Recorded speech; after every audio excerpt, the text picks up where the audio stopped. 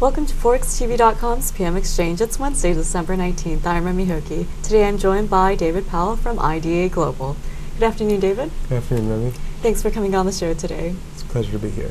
Well, first of all, I'd like to start out by talking about weakness we've seen in the British currency. We saw sterling fall below the $2 mark in today's session, and this came on the heels of the BOE minutes, and we got a unanimous decision from the MPC. But were you surprised by this decision, and do you expect further rate cuts going into January and February?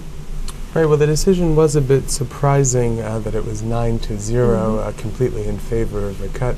According to market surveys, the expectations range from 2 to 7 all the way to 5 to 4, and not really in the 9-0 range. And this certainly did contribute to weakness in the pound, along with some data on weak retail sales. And this certainly does point to further easing in the UK in the first quarter of next year. In fact, we look for 3 cuts of 75 basis points each in the first half of next year, and a 4th in the second half, as the UK economy is really set to slow considerably in the aftermath of the credit crunch and the effect that that's had on the financial services industry.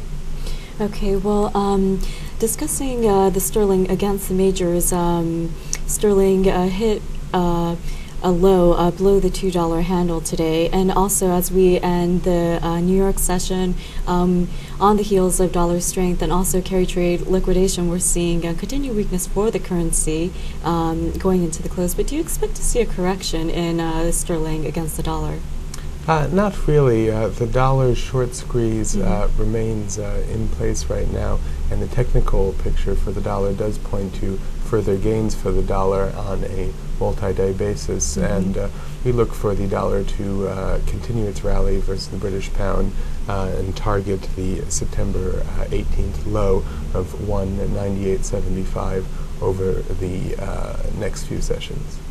Okay, and moving on to the euro against the U.S. currency, we saw the pair hit a low of 143.26, but it's nearing the New York close up near the 143.80 level, and we're going to be seeing a continued thin trading as we near year-end, and also with year-end buying. If you could tell us how you see rate differentials for both the Fed and the ECB weighing on euro-dollar. Sure. Well, in terms of the price action of the remainder of this year, we do look for the dollar's rally to remain in place on a multi-day basis, and that would have the euro-dollar dropping towards support around 142.80, which is the September 28th high. And in terms of interest rate differentials, they point to a stronger euro-dollar in the first part of next year. In fact, we look for euro-dollar to return to the 150 level, as the Fed is slated to cut additionally in the first part of next year. We look for 3 cuts. The market's only pricing in with full conviction 1 cut and leaning towards a 2nd cut. And in terms of the ECB, the outlook is for fewer cuts. The President of the ECB, Trichet, has been very hawkish in his speeches, but given the large liquidity the ECB is pumping into the market, it doesn't look like they're going to hike. In other words, the ECB at this stage seems to be more bark than bite. And in fact, there have been some preliminary signs of weakness in the Eurozone economy so far, and we look for the ECB to cut once in June and in September. However, those cuts are likely to come later and not to be as deep as in the U.S., and therefore feel that interest rate differentials will work towards strengthening euro-dollar in the new year. Okay, and one currency pair I want to touch on is the U.S. dollar against the Japanese yen. We had the BOJ meeting this week, but going into 08, if you could tell us your expectations for the BOJ. And also one thing I do want to ask is, we've been seeing a decoupling in terms of price action for dollar-yen as opposed to the yen against the euro and sterling. So if you could briefly give us your take on what we've been seeing in recent sessions. Right. Many people have spoken of the correlation that's seen between equity market performance and the yen, which does seem present on certain days, especially when there are significant gains or losses in the U.S. equity markets. But if you look over a longer time span, such as since the beginning of the month, dollar yen has slowly climbed higher along with the dollar's rally across the board, while U.S. equity markets, for example, are down on the month.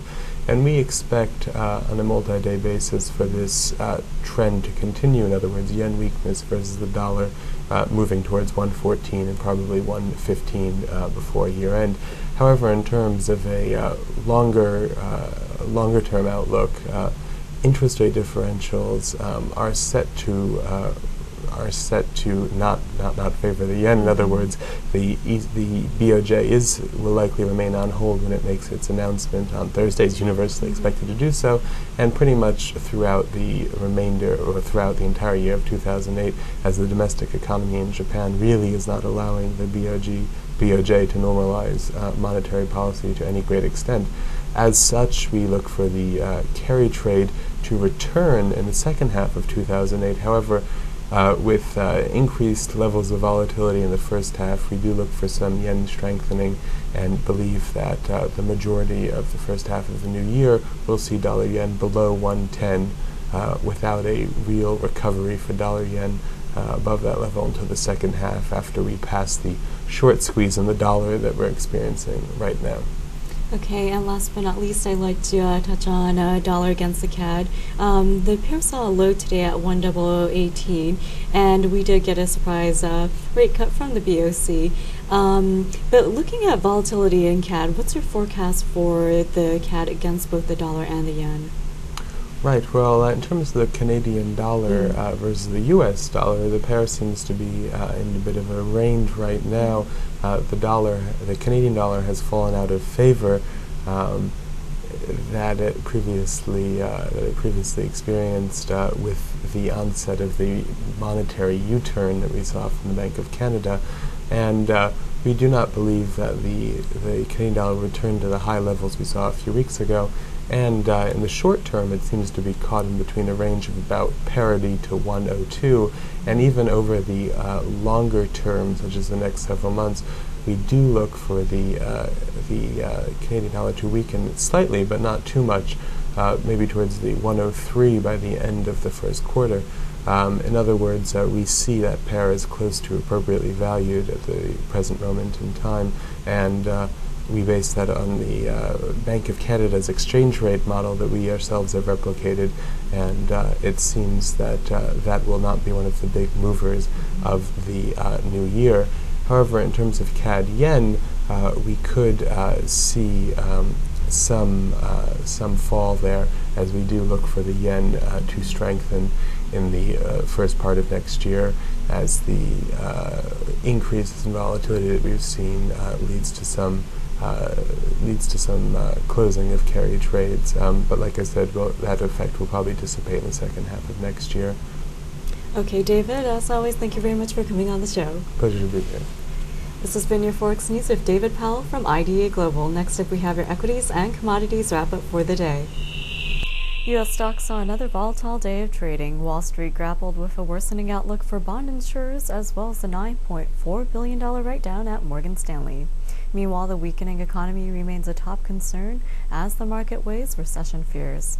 Morgan Stanley managed to receive a $5 billion investment from a Chinese sovereign wealth fund, while the Fed Reserve said its auction of $20 billion in 28-day credit was met with strong demand. At the closing bell today, the Dow Jones Industrial Average fell 25.20 to end at 13,207.27. The tech-heavy Nasdaq gained nearly 5 points to close at 2,601.01, while the S&P 500 fell almost 2 points to close at 1,453. In the fixed income market, U.S. Treasury bonds rallied on increased demand for safe assets. S&P's rating services downgraded its rating for ACA Financial Guarantee Corp to CCC from an investment grade of an A rating. The benchmark 10-year Treasury note rose with its yield at 4.06%, down from 4.12% late yesterday. The 30-year bond climbed with its yield at 4.48%, down from 4.54% yesterday. and the 2-year note gained with its yield at 3.18%. In energy, futures prices gained on the session. The latest petroleum supply data from the EIA showed that crude and heating oil fell sharply last week, while gasoline inventories rose. In its weekly report, the Energy Department's EIA said crude supplies fell by 7.6 million barrels. Crude prices gained on the report and ended the session up by $1.16 at $91.24 a barrel. The EIA also reported that heating oil supplies fell by 2.1 million barrels last week, while gasoline inventories spiked 3 million barrels. At the close on the NYMEX, January gas rose 2.76 cents to settle at $2.33.19 a gallon. January heating oil rose 4.25 cents to end the session at $2.59.79 a gallon. Meanwhile, January nat gas futures rose 3.8 cents, closing at $7.179 per million BTU. Over in the metals complex, gold futures ended with a slight loss on the day.